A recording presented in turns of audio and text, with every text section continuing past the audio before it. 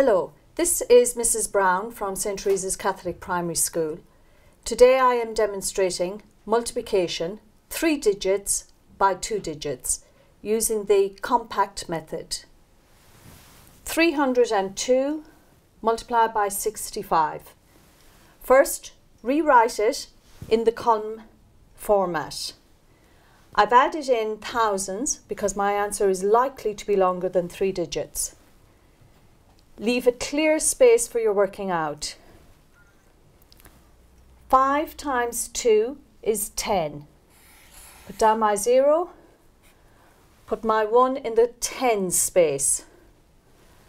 5 times 0 is 0 and 1 is 1.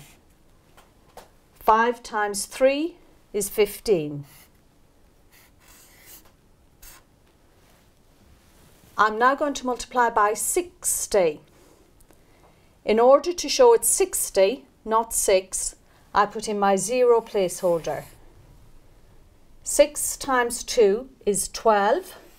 Put down my 2 and carry my 1. 6 times 0 is 0 and 1 is 1. 6 times 3 is 18.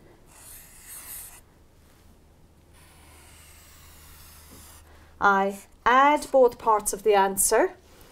0, 2 and 1 is 3, 5 and 1 is 6, 8 and 1 is 9, 1.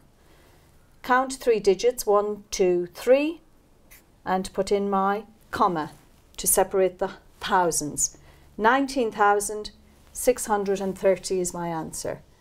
That is how we multiplied 3 digits by 2 digits using the compact method.